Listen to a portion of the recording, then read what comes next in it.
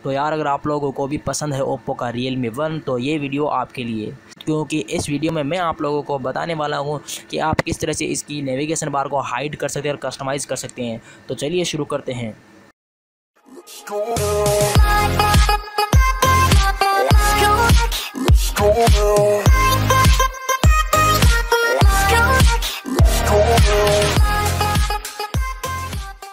यहाँ पर आप लोग देख सकते हैं मेरे पास है Realme 1, ये ओप्पो का 16 रेड मेरे पास है। देख सकते हैं आप लोग यहाँ पर ये ओप्पो का ही है, कोई दूसरा मोबाइल नहीं है।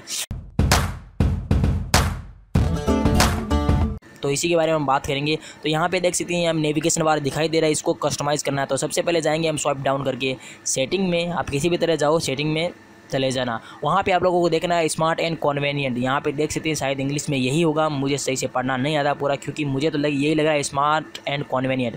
तो इस पर क्लिक करने के बाद सबसे ऊपर आप लोग देख सकते हैं नेविगेशन कीज़, उस पर क्लिक करना है। और यहाँ पे आप लोग देख सकते हैं दो कीज़, मतलब left to right and right to left कर सकते हैं, जो कि आप लोग देख सकते हैं मैं कर रहा हूँ, left and right, right and left.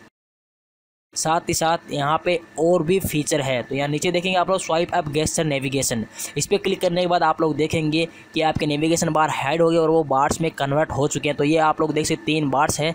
तो इन 3 बार्स को किस तरह से आप लोगों को यूज़ में लेना है, मतलब अलग अलग कस्टमाइजेशन इसके अंदर दिया हुआ भी है, लेकिन ये जो सबसे पहले आप लोग करोगे तो कैसे काम आएगा, जो इधर वाला ये वाला है इससे ब्रेक लेंगे और इससे भी ब्रेक लेंगे, और बीच वाला है उससे होम बटन, मतलब एक बार स्वाइप अप करते ही होम बटन, मतलब होम बटन की तरह काम करेगा। और स्वाइप अप करके स्वाइप अप करना और पकड़ के रखना है, तो ये रिसेंट एप्लीकेशन आप लोग खोल सकते हो।